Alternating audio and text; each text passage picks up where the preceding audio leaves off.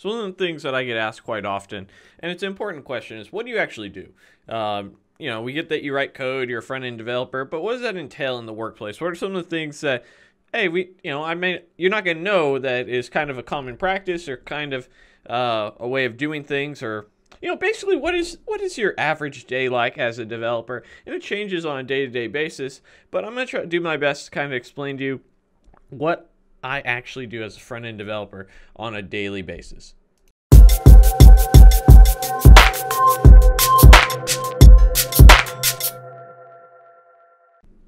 Hey guys, just want to do a quick shout out to our boys at Dev Mountain who have been supporting the channel for quite a long time. It is appreciated. So if you're looking for a coding bootcamp, they provide housing. They also have after-hours classes, online classes. I definitely would encourage you, if you're interested in that, doing the in-person, full-time, living in a apartment together with a bunch of other people who are striving to be developers. I think it's a cool experience. Something I would personally love to do. Dev Mountain, hook me up. No, hopefully, if you're interested, check them out at devmountain.com. Just want to start by saying that if you're interested in the Bro Do You Even Code shirt, there's a link in the description below. You'll help me out in the process and help me pay for school, so it's a good cause. Anyhow, so what do I do as a front-end developer on a daily basis? Well, as I mentioned, it kind of changes based on the day of the week and what priorities are. So let's try and give a general overview. Well, for one, most workplaces I've worked at, actually all workplaces I've worked at, have been an Agile environment. And what that basically means is that everything is moving at all the time and things are constantly in flux and that you're trying to be adaptive is a nice way of putting it. And so in an Agile environment, you have things called stand-ups, which are essentially a daily meet-up where everyone typically is standing, hence the name stand-up. You're basically talking about what it is that you're working on, what have you worked on, what are you going to work on, and if you need any help, right? No one wants you to twiddle your thumbs for hours on end if somebody's already worked in the application you're working in, or if you've attempted something and you're unable to solve it. It's your chance to sort of reach out and say, hey, maybe I need additional details, so I tell my project manager, or maybe I want the business requirements to be a little bit more clear, so I reach out to my business analyst and I say, hey, can you follow up on this? What is the acceptance criteria? What is the acceptance criteria being things that how do I know when I'm done with this project, right? And in the documentation, it should have some acceptance criteria. What are there additional user stories? Meaning, as a user, I want to be able to log in with my fingerprint because sometimes I'm an idiot and I forget my password, right? So, do we need additional user stories? Do we need additional tickets? And it's kind of your quick stand-up to sort of go through that very briefly, very, very briefly. Maybe typically I'm on a team of about 5 to 6 people. And they're 15 minutes in total. Not like 15 minutes for me, 15 minutes in total. So you have about 90 seconds to 2 minutes a pop, and you move on, right? So it's kind of your chance to just let everyone know what you're up to, if you need any help, and move forward. And you'll do that pretty much daily, right? And then you go back to your desk or wherever it is you're working, and you'll start working on the tickets, right? Where those user stories have been assigned and groomed, meaning refined, and start knocking out these tickets. And sometimes there'll be bug fixes. Sometimes there will be additional features. And sometimes it'll just be greenfield development where you're building stuff from scratch, right? You're starting a brand new Angular spa and you get to have a lot of sort of leeway with it. And kind of my experience with it is when it's more of an internal application, and a lot of us will be building a lot of CRUD apps in most front-end roles. If you're working for a company, you'll be building in-house tools a lot of the time. It changes by company basis, obviously. But if you're working for a company that isn't trying to sell software, a lot of it is building in-house tools. And that's what I build a lot of. I build a lot of CRUD applications, create, retrieve, update, delete, right? The REST sort of applications that would allow an in-house user to do something like maybe they want to have a report admin tool, or maybe they want to have a link generator that they can generate custom links that will redirect them to other pages, and it's shorter or something. Whatever it is, right? It's your job to do that. And oftentimes you'll have a user story that will have about as much of an explanation as I've just given. And what ends up happening is you as a developer, you kind of have some leeway. They're like, well, I know what the objective is, right? And this is not at every company, but this is kind of my general day, I would say. And I've worked at three software companies now, and I had one company who had fantastic documentation where it would go into details and as into how many parameters functions would have and things like that. It was kind of nuts. And the other two companies, a little bit more leeway, a little bit more. Here is a paragraph for an entire SPA. Now make it work, Dylan. All right, and that's fine. I have no problem either way. It's kind of funny that way, to be honest. And I think that's more common of what you're going to be seeing is that a lot of times when you're dealing with project managers and business analysts, 9 times out of 10 they don't have a developer background. 9 times out of 10 they've never coded a day in their life. And it's kind of hard to ask the right questions as a developer. So, we'll use the report admin tool. We're building a admin tool so that we can create custom reports, right?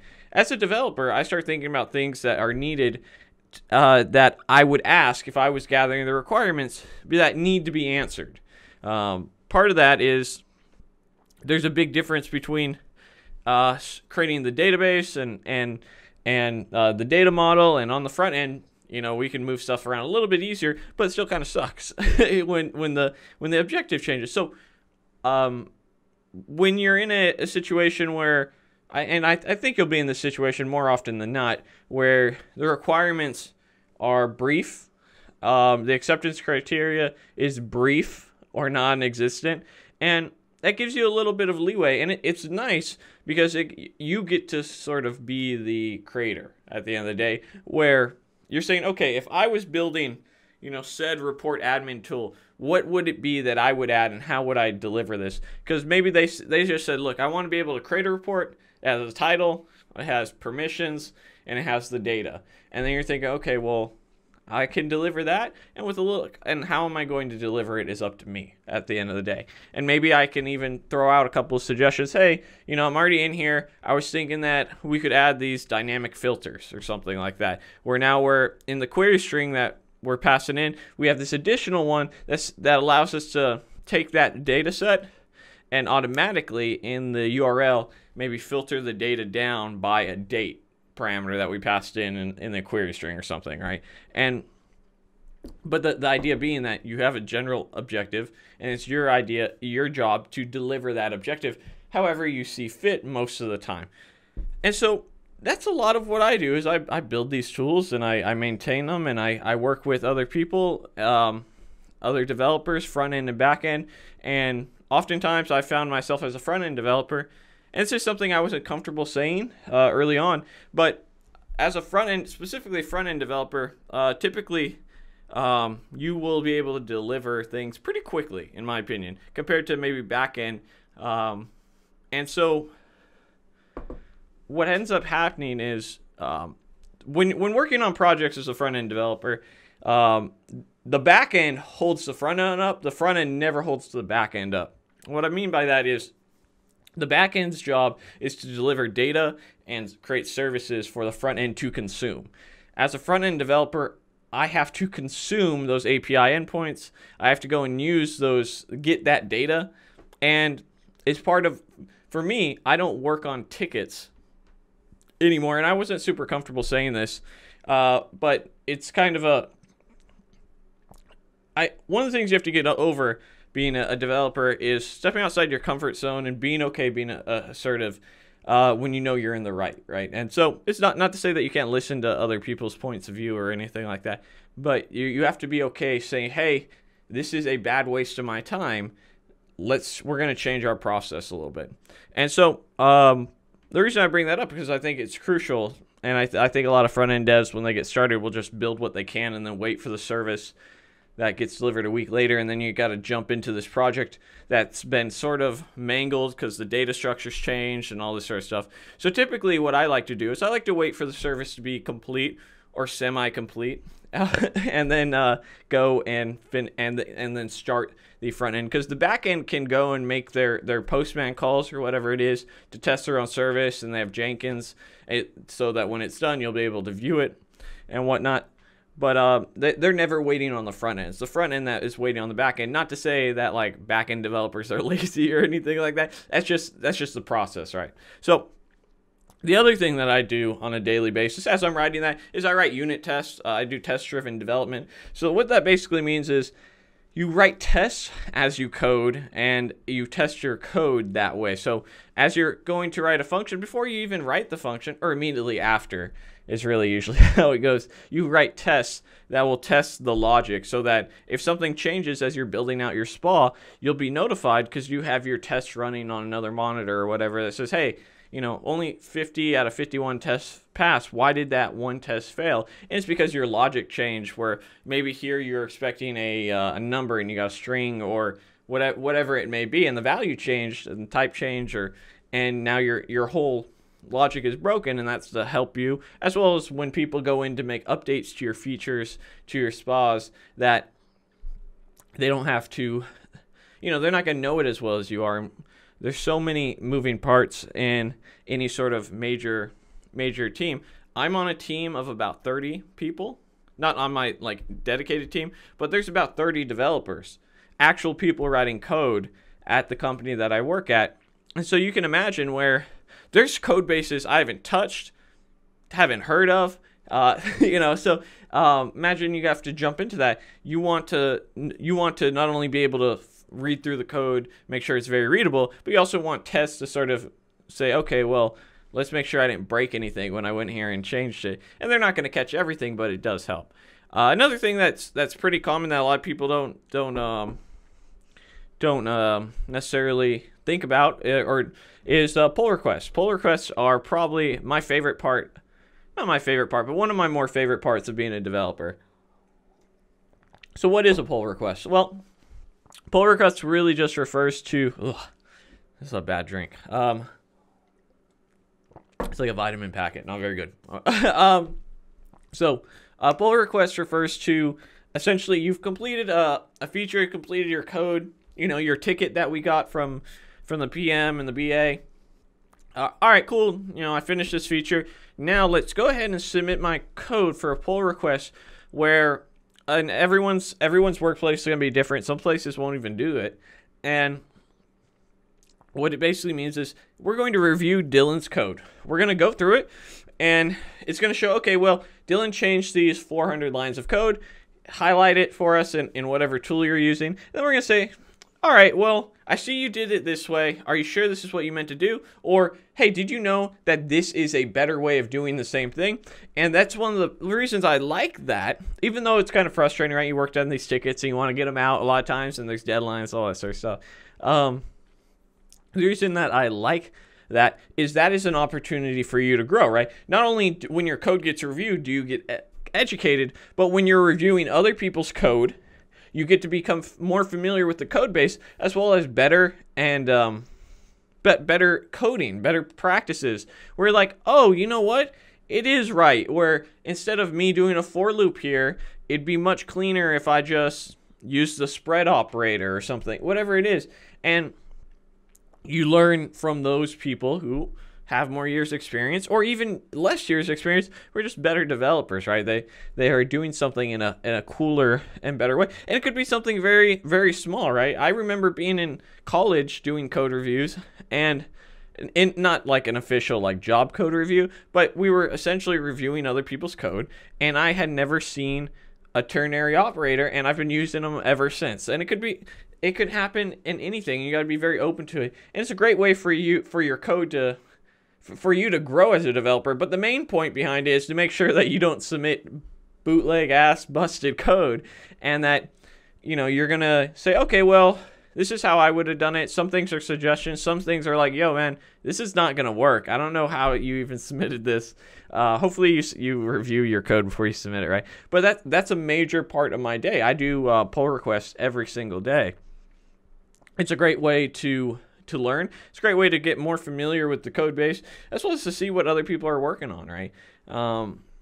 I mean, that's really what I do on a daily basis. I do PRs, I do testing, I kind of communicate. Sometimes you have to go and work on other teams, and sometimes you get projects assigned, and sometimes you are, you know, my boss came up to me the other day and said, he came up to me to my desk like a week ago, was like, hey, you feeling overwhelmed yet? I said, no, man, I'm good. He's like, you want to be overwhelmed? And then before you know it, you have a project assigned to you, right? That has a 1 week deadline or whatever it is. And sometimes everything's very smooth and crazy, and sometimes it's hectic because, you know, someone above you said, hey, there's this event going on and we want to get something out. We understand it's 3 weeks. Can you make it happen? And everybody, as a developer, I can do it. I ain't got no problem. I'll deliver. And because most of the time we like to say, in a perfect world, it will take 1 week.